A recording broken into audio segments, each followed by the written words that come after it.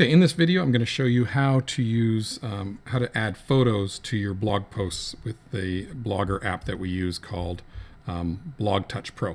First of all, make sure the photo already exists inside your iPad. So I'm going to do this post all about me. So I've taken a selfie on me. So it already exists here. I've already taken the selfie. It's already in my camera roll.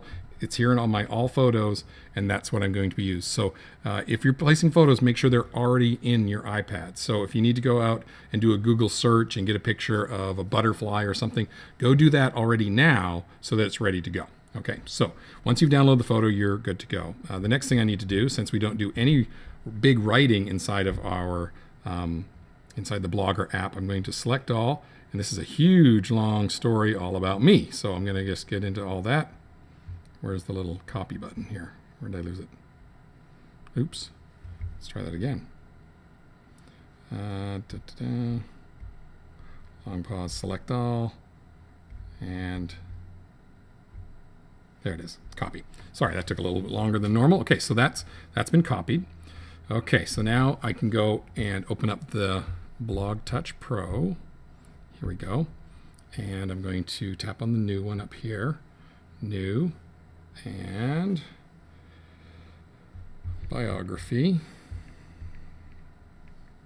Make sure it's all spelled right. Okay, and then in the body of it down here, I'm just going to paste it. Okay, and I don't need the words Brad Bio, so let me just go and delete that there. I'm going to put an extra space up here, and I'm going to tap on that empty space. Okay, so this is all about putting a photo in. So put the little blinking cursor wherever you want the photo. Okay, so if I wanted the photo here, I would tap there, and the little blue blinking cursor is going to tell me where I want the photo. But I want it right at the beginning, so I'm just going to go there, and then here are my choices for different things, and it's the one that has the mountains and the little sun on it. So I'm going to tap on that, and I want a picture from the gallery. And it might ask you about, is it okay to access your photos, and just tap on OK. I have a lot of photos, so it takes a long time for it to sit there and go, okay, wait a minute, what does he really want to do here? So let's just wait for it to open up all my photos. Okay, so there's my photos, there's my camera roll, there's the photo I want, done, and there's a really big photo of me on this blog post. That's way too big. If we publish that, it would be overlapping too much. Let me show you what that looks like. So I'm going to go ahead and publish that. And like it says down here, it takes a few minutes for it to upload the photo to your blog. So let's just wait for that to happen because it is a big photo. Okay, so it's there. And I can go right here on the share button. I can say view post. And this is what it's going to look like on the web. And look at how big my photo is. It overlaps.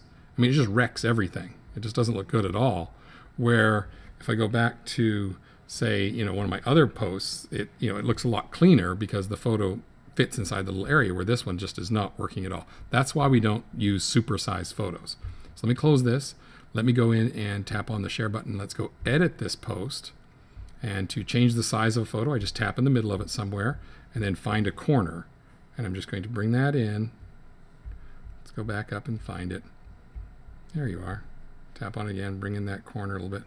Okay, that is a more reasonable size for a photo in a blog post that looks good. So now I'm going to republish that. Let it edit that. Good. Let's take a look at view post. Okay, that looks reasonable now. Look at how nice that is with the blog post. That looks really, really good.